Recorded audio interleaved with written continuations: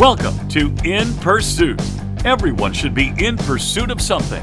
Join us in our discussions today with inspiring people who influence our lives and energize our understanding of what's possible.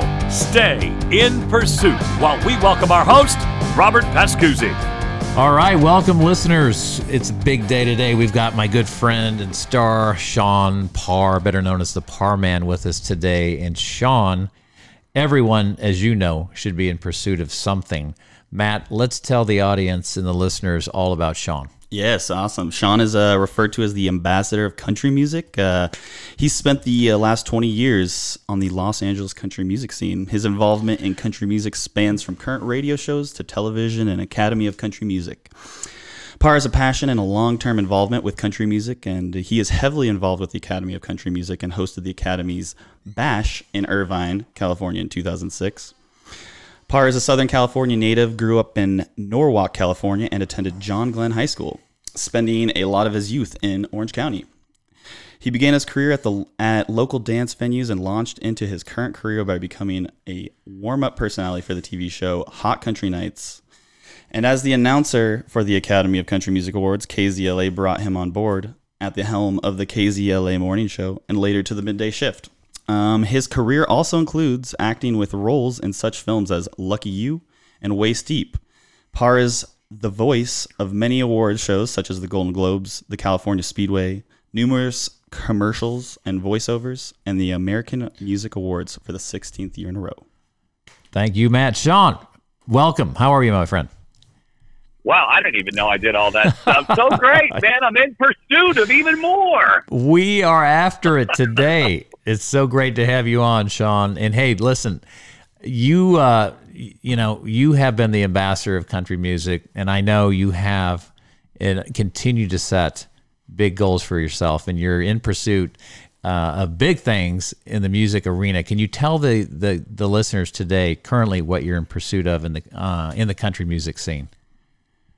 Well, first of all, I can't believe it's my 32nd year as we get ready to launch a brand new chapter in my career. I mean, I thought I was going to be a professional golfer. That was the goal that I had set upon myself, but that wasn't the path that I was meant to go down. However, golf has been used as the tool that has got me to the spot where I am today, about ready to launch my own nationally syndicated radio show called Shawn Parr's Across the Country, and it's going to be the biggest thing I've ever done in country music in my 33-year career. So we're really, really excited about it. And, and it just goes back to once I got the taste, and this is what I love about you, Bob, and this show called In Pursuit.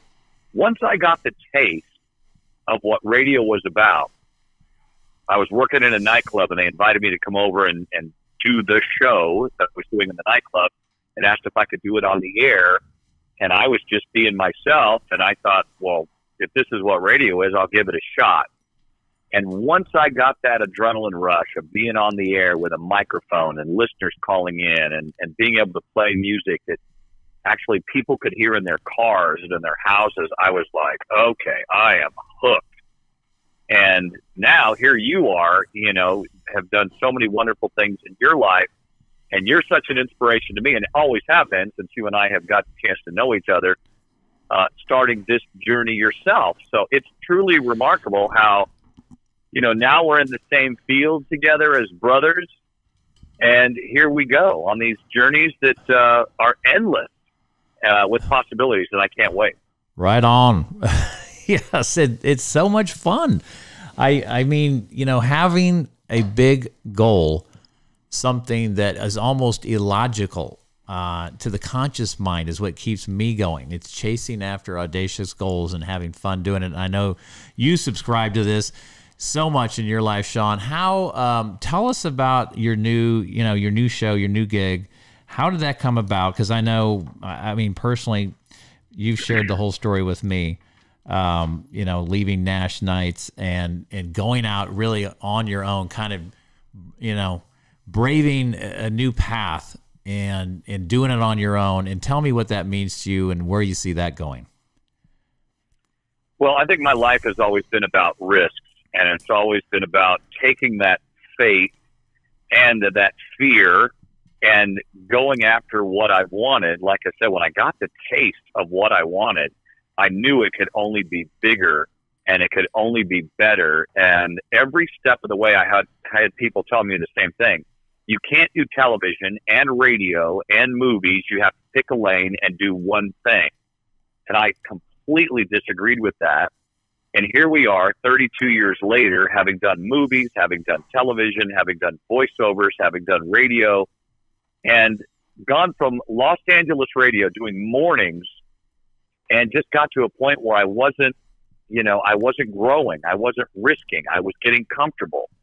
And I wasn't fearful of anything. I felt like I could do whatever I wanted. I could live like this the rest of my life, or I could go out and chase a bigger dream, which landed me in Nashville to do a nationally syndicated radio show on 150 stations, coast to coast, and then somebody else controlling my destiny with this company and, kind of squashing my ideas towards the end of my run. And then it became about finances and their finances, and they were struggling. So they had to cut me loose, which was fine because that gave me the freedom. And yes, there was fear. And yes, after you get through the doubt and the insecurities, you land with these amazing people. You and Kelly have just brought me so far forward into my thinking with our programs and really setting those goals. And you had me set the goals high.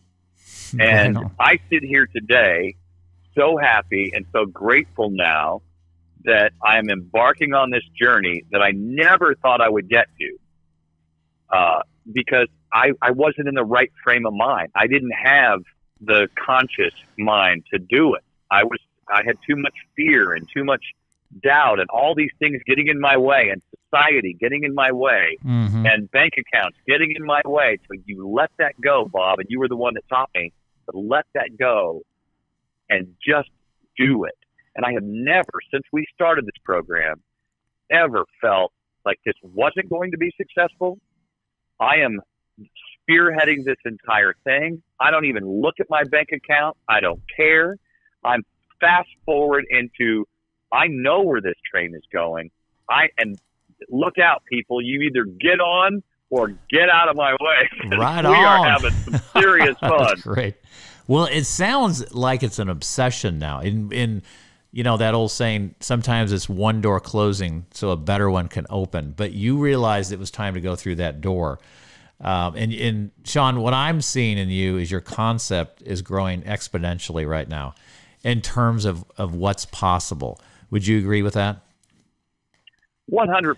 And that's the thing. I mean, when you get into that comfortable zone, you just forget about growing and you forget about really who you are, and you become complacent with, okay, this is going to be me for the rest of my life. And some people think being a nationally syndicated radio personality, oh, absolutely. I felt blessed and I felt, gifted and wonderful. And I'm so honored to be here. But this is not the end of the run. This is, what else can I do to better myself, to get even more out of life and continue to chase what I've always dreamed of. And it certainly wasn't just becoming complacent and doing what I've always done. I mean, I think you have to, one of the things I've learned from you is to make it big, you got to take big risks, and you have to put yourself in a vulnerable position. And you always have to remember it's worth you can look back. What was the thing you said, Bob? And I really want you to say this again about, laughing, about something, laughing. And then, gosh darn it, my brain is left the building.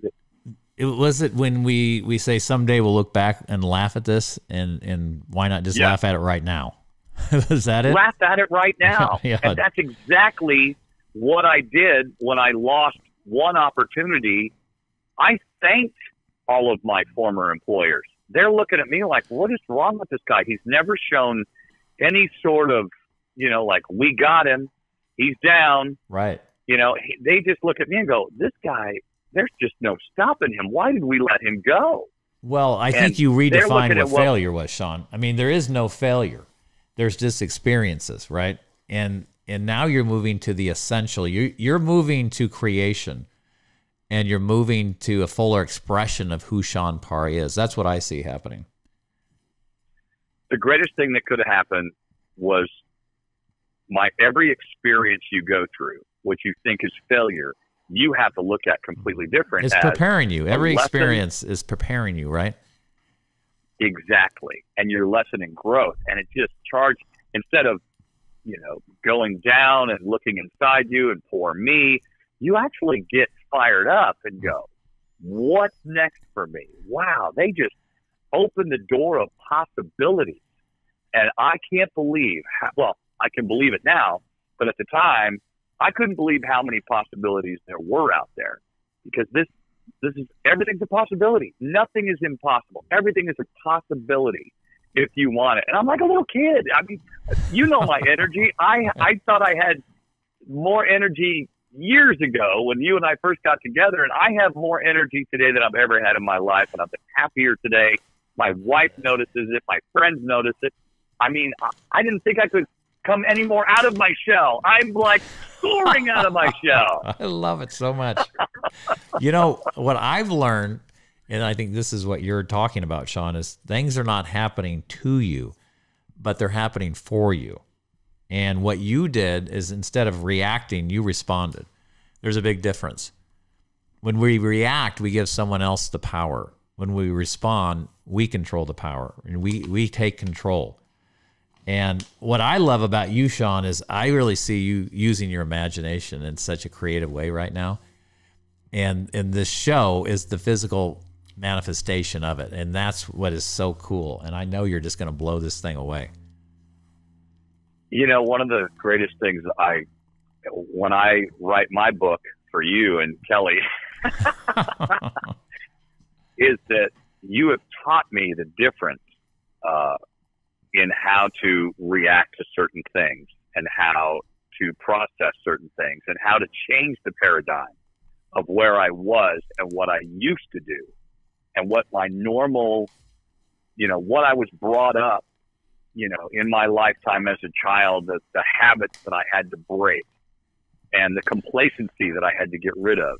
And there's no project right now in front of me that is too big. And I can't wait to conquer. And I look forward to every turn and everything that is happening right now. I mean, even in everyday life, Bob, when you think about how you can change certain things and how you react and how you respond. And you're right. Things are happening for me, not to me. And that's amazing. I think what this has pivoted you, and now what I see you working on is a bigger expression.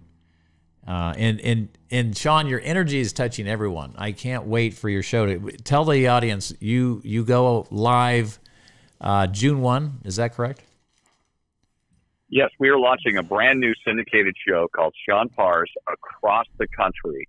And when I was on the syndicated show before, we had 150 affiliates, and I just felt like I was in the studio in Nashville, and every once in a while people would come to Nashville for a show or something, our programmers, and I just wanted to go meet our teams. I just didn't want to be a voice on their station. I wanted to go to Detroit, to New York, right, to Albuquerque, to Wyoming. You wanted to get to know these people behind the mics. Yes, I'm part of their team. They just think I'm this big nationally syndicated radio guy that would never come to Wyoming or never go to Albuquerque or never, do anything for our local station. And I'm just the opposite. I want to get in front of my people, because we're all on the same team, and say, not what can I do for you, because we have this awesome show, but what else can I do for you? And how could I make us all be successful in your markets? And actually was told not to do that after a certain amount of time, because I was making other people in our company look bad. And so that's where the idea for Across the Country was born. And as soon as that door closed, I got this burst of air. They think they closed the door. Actually, they opened it and gave me this opportunity for me to own my own show. And now it's my destination, and it's on me to really go out and do and write the script of how I want this to turn out. And I am so blessed at the end of this movie because it's crazy. It's going to be filled with twists and turns, and I'm going to get the greatest people to do the music behind it. Bob, you know all about that. Right on. You know what you were doing, Shawn? When you were going out and you were seeing these folks all over the country, you were bringing each one of them an impression of increase. And you were leaving them feeling part of something. And that's what's so cool. Everybody wants to be a part of something. And I love the word together. There's so much power in it. And you were reaching out to each one of these stations and the individuals behind and saying, let's do it together. And that's why they are attracted to you. That's why everybody loves Shawn Parr in the country music scene, is you bring that energy to everyone you come in contact, and you leave everyone you come in contact with an impression of increase. Think about the power of that. And listeners, I want to put this out to everybody on this show today. This is one of the things that my wife Kelly is fantastic about, and that is how she sets her intention every day, and I follow the lead, is trying to leave everyone I come in contact with today with an impression of increase. And if you can do that, man, your day's just going to go in the right direction. It's guaranteed. And I know, Shawn, that's how you live your life. And that's why you and I and Kelly, we've just become great friends from day one, because we're on that same, like I like to say, frequency or vibration. And you can talk about that, I know. Can I share a little bit of how we got together? Absolutely. I love it. Yeah, Bob, I met at a charity event in Los Angeles called Unstoppable, and that's where I first heard the name Bob Proctor, and I was just in awe of. I was like, oh my gosh, there's Bob Proctor, and got a chance to meet you. And then out of the blue, a couple of months later, I get this phone call, and it's you talking about this event that you and Kelly are going to get involved with in your hometown, a wonderful charity event, and asked me if I would come out and do it. And the whole interesting part for me was the minute I heard your voice and we talked for 2 minutes, I felt like I'd known you my entire life. And I was immediately at ease. And we had the greatest conversation. We talked for about an hour about everything. And you're just like, oh, no problem. We'll get that taken care of. Here we go. I'll see you on this day. Great. You want to do that? Super. Because I don't know the word no. And when I came into town, I had no idea what to expect. And when I met you, I immediately felt at ease. You made this incredible impression, but I felt like you and I have been in the same synergy universe. I was just so compelled by you and Kelly and the family of people that you brought into. And now we've known each other for a few years, and being a part of what we do. And you and I have created our own little history with avocado toast we can talk about later. You've got to get your avocado toast today. Or something about it. It's just a little slice of heaven, isn't it, Shawn? I introduced Shawn listeners to avocado toast the first day we met, and he's been a fanatic ever since. Wherever we're at around the country, whenever we have avocado toast, we take a picture and text it to one another. It's the craziest thing, because that's our connection, and we found that connection, and now our connection is, changing the way we think, changing our paradigm, and changing everything that we do to make sure that we're on the right path. And it's an exciting time right now. As tough a time as it's been with everything this country and this world is going through, and our families and our friends and our neighbors, there's so much positive that is coming out of this. And I'm so glad you used the word together, because I have never felt more together with my community, with my neighbors, with my friends, with my family than I do right now. And now with my industry welcoming me back with open arms after just a 4-month absence, they can't believe the show that we're going to put together. They really can't believe that this is really going to happen. He's doing this because it's been everywhere, and it's exciting. Shawn, to that point, how have you been tell the listeners, how have you been approaching this time And what advice would you be giving to the music industry professionals like yourself who have been heavily affected by the COVID-19 virus? Tell us what your thoughts are there. You know, it's something that all of us together, again, have never experienced. This is an unprecedented time. But now we'll be able to look when we get on the other side of this, and we will, look back at how we all reacted and responded and how we all did come together. But you just have to really believe that things are going to get better, number one.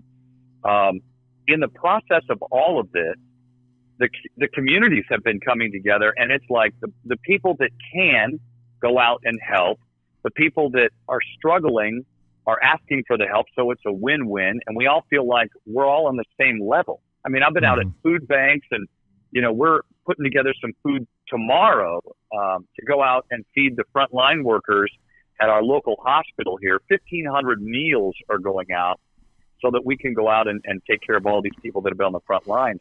But using our platform as musicians and radio people has been phenomenal. In this time to build the show, we've also been making sure that we're doing something positive for our communities and also online so that people across the country can reach out and find us.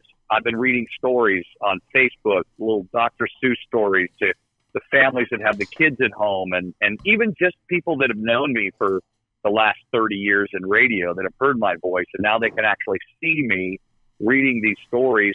Right. It's just in how you give back and how you decide how you're going to respond to something like this, how you're going to react and make something work. A bad situation for a lot of people and our country and a lot of, you know, people around the world. You can look for the light and look for the positive and look for the opportunity to get out and serve. Right. You know, because so many people around the world have been involuntarily disrupted through this virus. And what I have come to, you know, to believe is, you know, obviously in the big sense of the idea, we don't control anything, right? So things happen we don't have control over. It's how we're going to respond. And a lot of that is determined by the meaning that we attach to any event in our life, because the meaning is going to determine what we're willing to do or not do. Because if we, think about an empowering meaning to this situation or a disempowering, it's going to have a dramatic effect on how we move forward. And what I believe, and I know what you're saying here, Shawn, is something very, very positive will come out of this, because it's the law of polarity, which states that for every bad situation, there is an equal and positive situation that will come from it. The question is, to the listeners, in my mind, is what is the meaning for you? We've got to develop a new meaning and a new approach to how we're looking at this. And I think that we can all find things in our lives. I know for Kelly and I, our three boys are home. They're 22, 19, and 17. And, we typically don't see them that much, but we've had some amazing family time that we otherwise would not have had. And I don't know if that's how they feel about it at this point after 7 weeks, but Kelly and I have loved it. I think they're ready to get out of the house. But that's a great point that you're making, Shawn, because it's the little things that we can do each day to make a difference. And again, to leave everyone we come in contact with an impression of increase. So I appreciate you sharing that. The last question I think I want to throw your way is, what advice? I want you to maybe help out. There's got to be somebody that's listening to this show that's thinking about this. What advice would you give to a listener who's trying to get, or has interest in getting into the music scene right now, or breaking in? What advice would you, looking back and seeing how you did it, what advice would you offer up? Well, if you want to be a country singer, and my son is the prime example. He's a Southern California born and raised. I believe somebody who's been doing this for a while. He has a lot of talent. The one thing he lacked was discipline, and he just thought that he could. Dad's in Nashville. I can just fly to Nashville. Dad knows everybody, and I'm just going to go there, and I'll be on tour in a couple of months. I'll I'll be an opening act. The one thing you have to do is everything possible that you could possibly think of. First of all, you have to get to Nashville because that's where country music happens. That's where the industry is. It's a very small town, even though it is a very big town. Everybody knows everybody in every record label. Everybody knows everybody.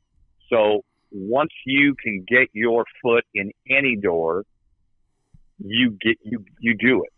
And that goes for radio too. If you've ever thought about broadcasting or getting into radio or doing anything like that, we have a lot of people that ask me that as their interns that come into the radio station. They say, how can I do this? How can I get into radio? And I said, you're in radio.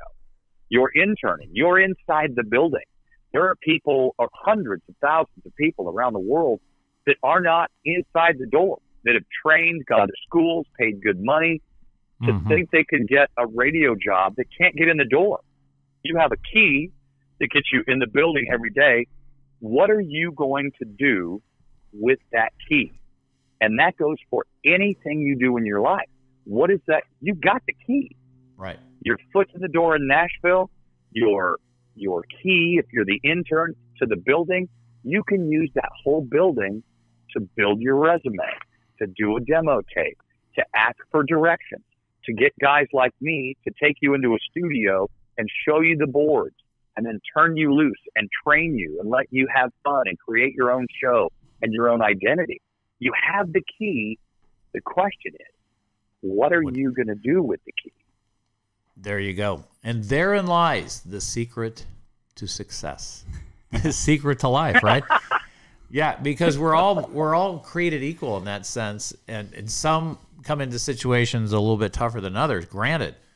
But then it's what are we going to do with it? Because there's always a way. And I believe in this theory that if you want something bad enough, Shawn, you'll find a way, right? There's always a way, and the way that I become very focused in that sense is my thought is reasons come first, answers come second. So if you get enough reasons why you want to do something, you will find a way. And I know that's what you're doing right now. I love that, and I love that philosophy too. I didn't write down 1 or 2 or 5. I wrote down 25 reasons why this is going to work. And yeah, there you go. Every reason that I had that somebody that said it can't work, I said, here are 5 reasons why what you just said will work. And I just refuse to let anybody say, I can't. The word can't, that powerful 4-letter word that we all know is so in our lives every single day, doesn't exist in mine anymore. And you have taught me, you and your beautiful wife, Kelly, have taught me so much about getting rid of that word and turning it into another 4 letters that make more sense to me. I can. There you go. I can. And words are things, Shawn. We've learned that through thinking into results, right? Words are things. So we have to be so cognitive or conscious, rather, of the words we speak. Not just the words we speak out loud, we verbalize, but the conversations we're having in our mind. And the other piece is, do we recognize the opportunity? Because Shawn, you when you left your old gig and you looked at this and you said, well, you know what? The meaning is going to be everything here. The meaning I attach to this, because I'm going to look at this through a lens that says there's an opportunity here. And it always doesn't look like or appear to look like what we think it's going to be at the beginning. But oftentimes what I found, and I know this is what you found over and over again, and you're finding here, is that it's actually much greater, it's much bigger, it's much more awesome than what we even thought of. I mean, and that's what I'm hearing in your voice, the excitement, the enthusiasm, and I am so ready for you to crush this thing on June 1. We are going to come out swinging. The way I like to look at it right now is we have this Ferrari that is in the garage, and we have every single piece of the engine that we have put together is top notch, and we've worked so hard on this, and it's a given. I just can't wait to drive it and get it down the road. And the greatest thing about this show is going to be the adventure. I'm not worried about the radio stations. I'm worried about the people, not worried about, but I'm focusing on the people that we get to meet along the way, the places we get to see along the way, and sharing that across the country with all of our listeners from New York to California and everywhere in between is the adventure, I think, that everybody needs, I believe, right now. Imagine if you got to follow this journey on your radio every night while you're in quarantine or you're looking for something positive, and you have this guy going across the country, talking to people on the street, helping people at food banks, taking care of all the people on the front line, saluting our truckers, not just with words, but stopping at a truck stop and talking to the truckers that are there on their way to their next destination. And you're hearing about his story, and he's missing his family and gets a chance to say on the air across the country how much he does love and cherish his wife and kids that are at home, and he'll be home soon. That's so the kind good of stuff that excites me. So good, Shawn. It's Shawn Parr's across the country starting June 1. And look what, ladies and gentlemen, listen to Shawn. He started with just an idea in his mind. And now look where it's gone. Shawn, you're impacting so many lives. You're going to continue to do that. And I would just want to ask one more question. And I know I said that before, but I've got many, many questions. But let's go with this one, and then we'll wrap this thing. But I absolutely love music, and I've always got it playing in our home because the vibration it sets, I'm always in a better mood. It changes my energy, and it changes my focus. Tell the listeners, what does it do for you, Shawn? Music heals me. Music has been such a big part of my life since I can remember. My grandfather listening to all of his music. I mean, he was at the big band swing music, and and then he listened to the old country. And I grew up with my next door neighbors listening to, all the hard rock and heavy metal. And my mother was an Elvis Presley fanatic, and I went through everything that he did with her. And when we lost the king of rock and roll, and music has always been there in my life when, we have our losses, when we celebrate, whatever it is we're going through, whatever feeling we're going through, or we need to experience, that song, that note, that sound can deliver it to us when we least expect it. Music is always there. And you're right. It changes you. It can lift you up. You have so many choices now. You can just push the button and your mood can change immediately. Music has always been a part of my life, and that's why I love it all. And I'm so blessed that I get to play it. I'm so grateful that I get to play music for a living and have for over 30 years. Amen. And Shawn, so you got your great hair from Elvis Presley, right? Yeah. Oh man, Shawn has some awesome hair, ladies and gentlemen. Yeah, yeah. My grandfather was my poor brothers too. Both of my brothers have my grandfather's hair. He's the cue ball in the family, and my two brothers are exactly the same. And I don't know where I got it from, but it's like it hadn't been cut in a long time. So here we go. And those jackets too, Shawno. Those jackets you wear. I mean, where do I get one of those? Leaving those lasting impressions, Bob. That's what it's all about. Making that it's the oh wow factor that we love so much, and the energy. Those jackets give me energy, which in turn gives the crowd. When you've seen it, all of a sudden, ladies and gentlemen, please welcome the live auction jacket. And here comes somebody with a jacket. They take it out of the, wrap that it's in. You're like, whoa! And I put on the sequin jacket. You gotta have energy after that, right? Folks, if you haven't seen Shawn MC a live charitable event, you're missing out. Catch one coming to your area soon. But also, can't wait. Ladies and gentlemen, again, Shawn Parr, June 1. It's Shawn Parr's Across the Country kicking off June 1. Don't miss it. This thing's going to be epic. And Shawn, it has been such a pleasure and an honor to have you on In Pursuit. Thank you, my friend.